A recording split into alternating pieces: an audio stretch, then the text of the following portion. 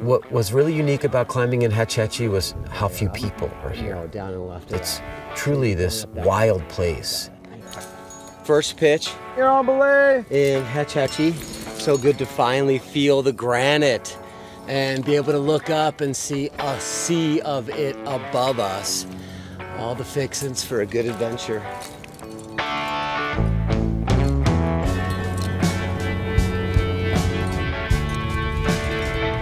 This is so cool, Lucho.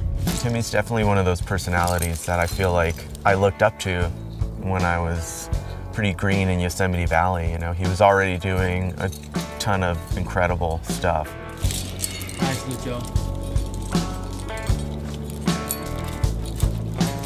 Nice.